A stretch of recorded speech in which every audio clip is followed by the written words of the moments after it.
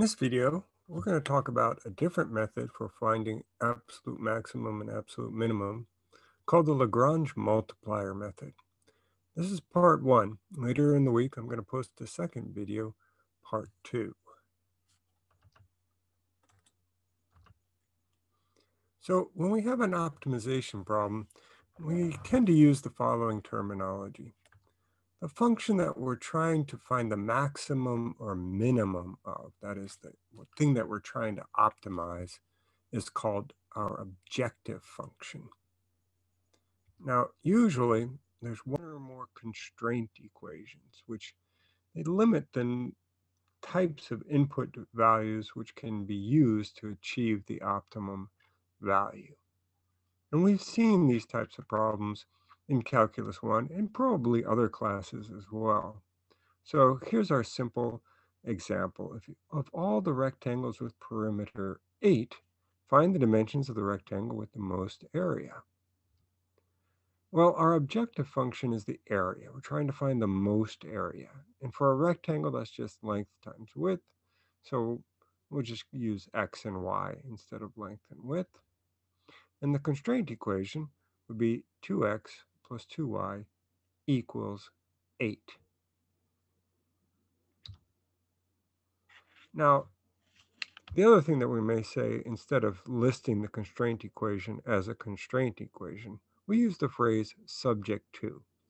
So our problem would be maximize a of x comma y equals xy, subject to 2x plus 2y equals 8. Now, geometrically or graphically, what does this mean? Well, the area function is a function of two variables. Its graph is a surface, which is actually a hyperbolic paraboloid. And that is this multicolored surface that we see here. And 2x plus 2y equals 4 is an equation of a plane. This cyan or bluish color right here is the plane. So what we're trying to do with our optimization problem is we'd like to find the point on the surface. So remember, every point on the surface represents an area, but the only ones who have an area with coordinate, with perimeter 4. Okay, I recognize I changed from my perimeter from being 8 to 4, but no matter. Same idea. With perimeter 4 are the points that are on the plane.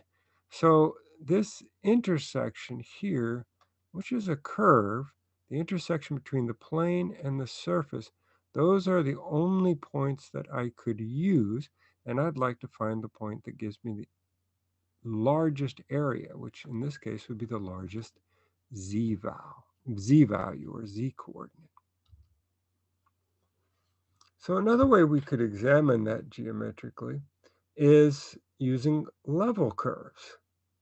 So the level curves for the hyperbolic paraboloid are indeed hyperbolas. So here's the level curve for when z equals 1. And the constraint equation then is actually a line in the xy plane, x plus y equals 2. And so wherever the level curve intersects the constraint equation, those are what we call feasible solutions. In other words, those are solutions where the perimeter satisfies the constraint equation. So there's two possible solutions, and that should make sense. We should be able to interchange the length and the width.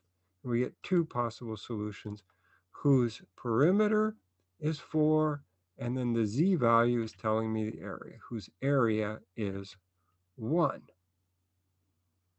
All right, well, I'd like to find the largest possible z value. So let's try a different level curve. Here's the level curve for z equals 2. So again, I get 2 points.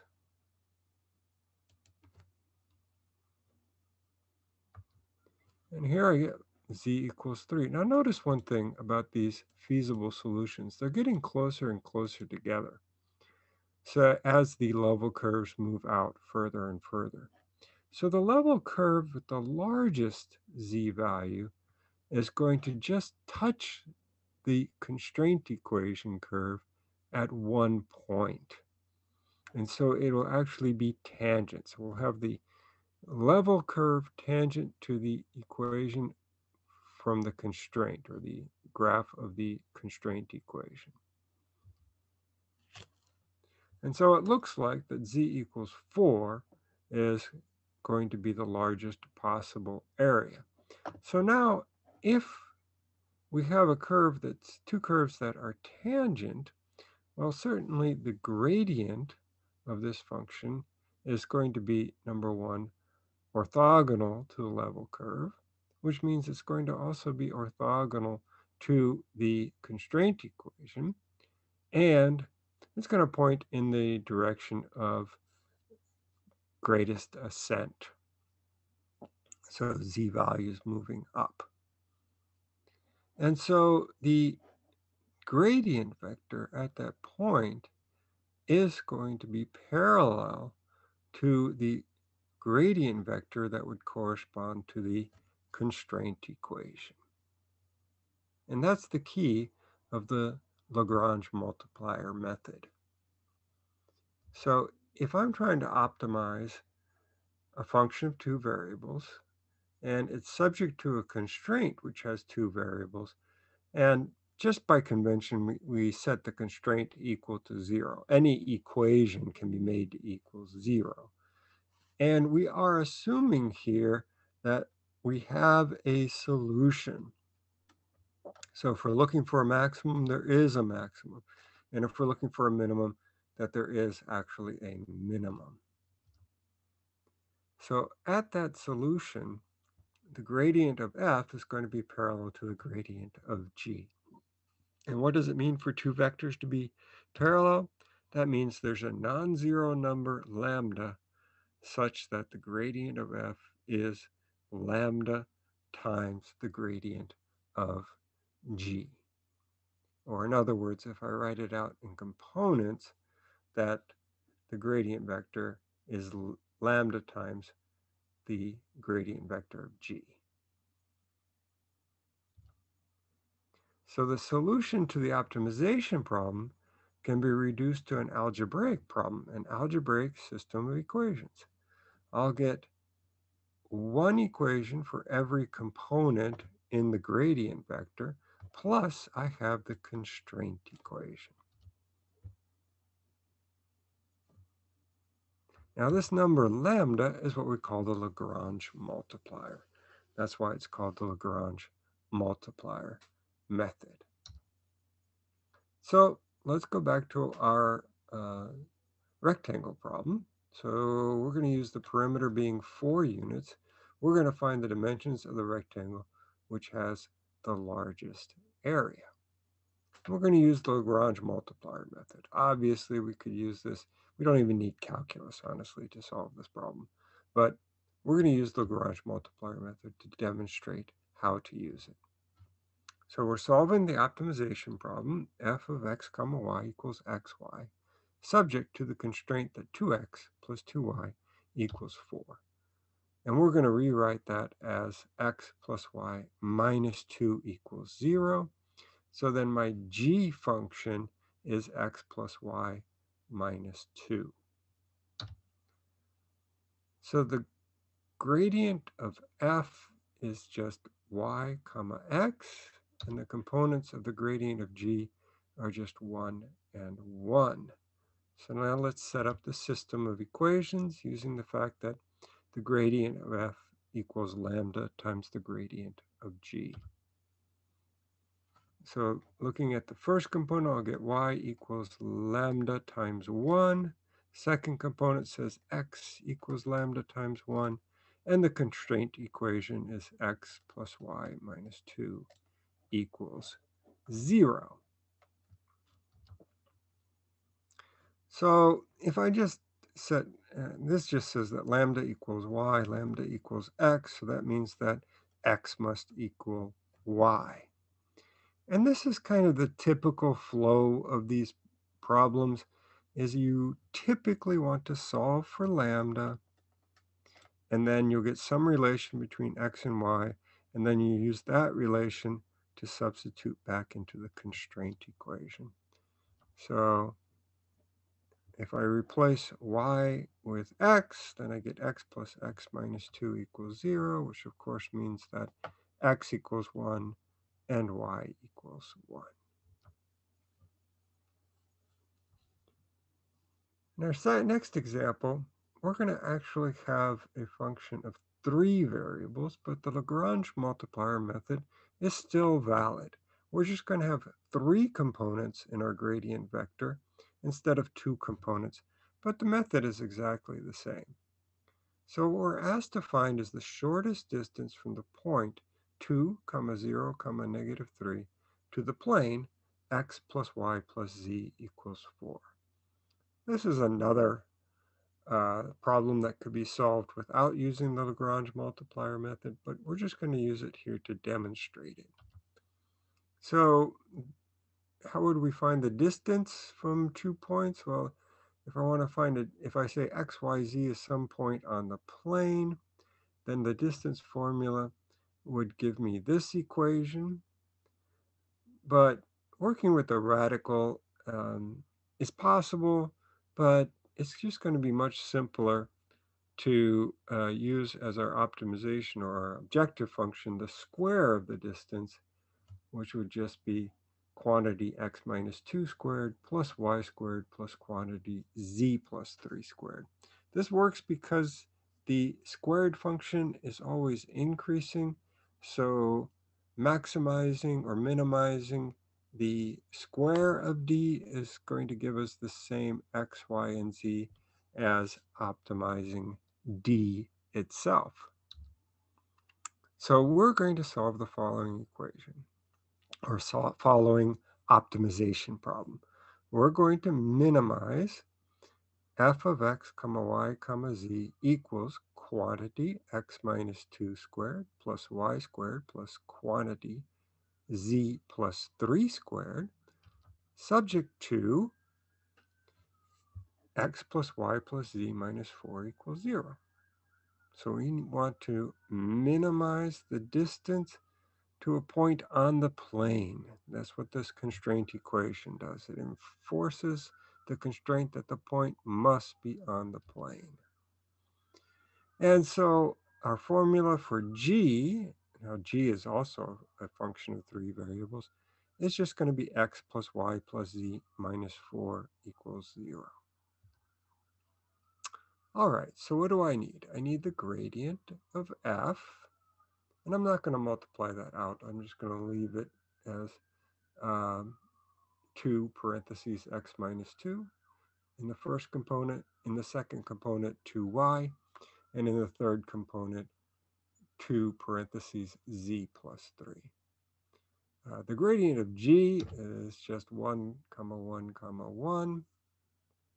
And so we will use the fact that the gradient of f is a Lagrange multiplier lambda times the gradient of g to get the following system of equations. And remember, the flow again is usually we want to have lambda equal to each other, and from that we'll get a relationship between x, y, and z, and we'll make a substitution into the constraint equation. So the first two equations combined means that 2x minus 4 equals 2y, just setting those two equal to each other, or x equals y plus 2.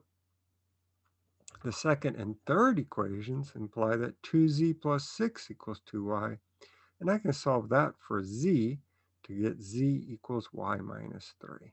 So now I can replace this expression for x in the constraint equation, this expression for z in the constraint equation, and then I'll have an equation with only y in it. And let me go ahead and solve that for y. I'll get y equals 5/3. And then using these equations for x and z, I can find that x is 11/3 and z is -4/3. So my shortest distance, now I've got to go back and use the actual d formula, not the d squared. So I go ahead and substitute my x, y, and z that I found into the distance formula, and I get 5 radical 3 over 3. Now I can actually check my answer. There's actually a formula in the book which tells you the distance from a plane to a point not on the plane. But what I'm going to do is I'm going to say, look, if I go from my point P to Q, if this is the shortest distance, then the PQ vector should be orthogonal to the plane. And if it's orthogonal to the plane, then it's got to be parallel to the plane's normal vector, which happens to be the same as gradient of G. So let's calculate PQ. It winds up being 5/3, 5/3, 5/3, which sure enough is parallel to the normal vector right there. Great.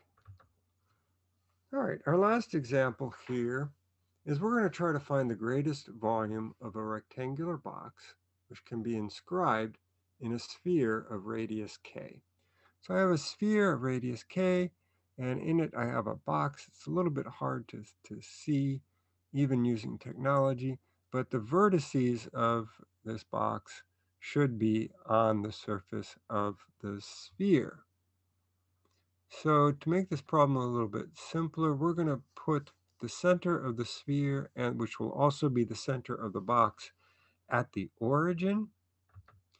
So that means that the corner of the box in the first octant has coordinates x, y, z.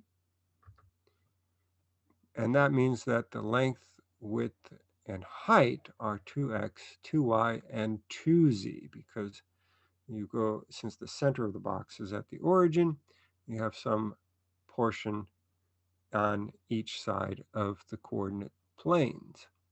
And so the volume then would be 8 times x times y times z. So what we're trying to do is maximize that volume. And the constraint is that the point xyz has to be on the sphere, which means that x squared plus y squared plus z squared would have to equal k squared, or I could just subtract k squared from each side and get x squared plus y squared plus z squared minus k squared equals 0. And so that will be our function g. So now let's go through the mechanics. What do I need? I need to calculate the gradient of the volume function.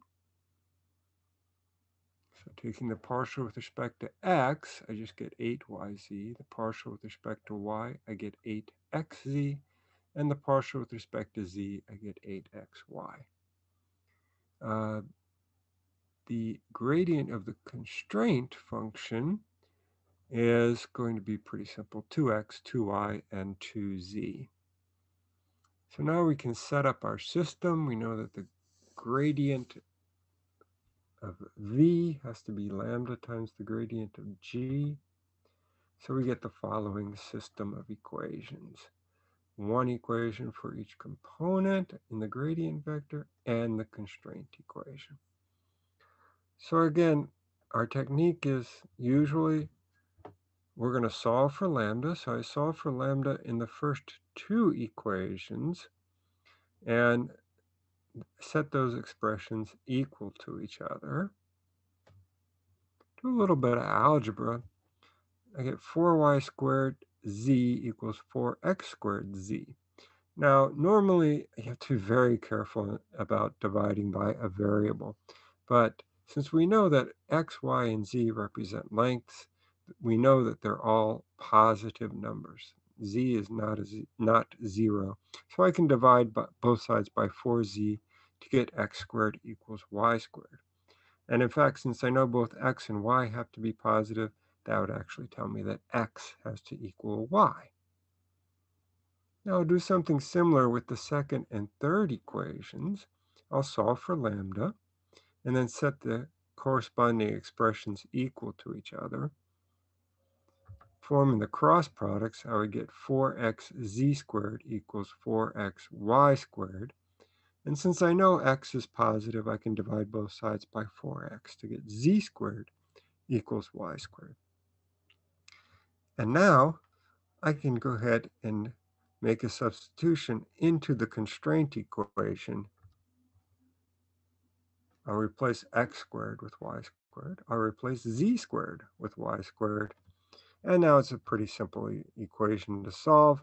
I would say 3y squared equals k squared, or y equals radical k squared over 3, which I can simplify as being k over radical 3, or k times radical 3 over 3.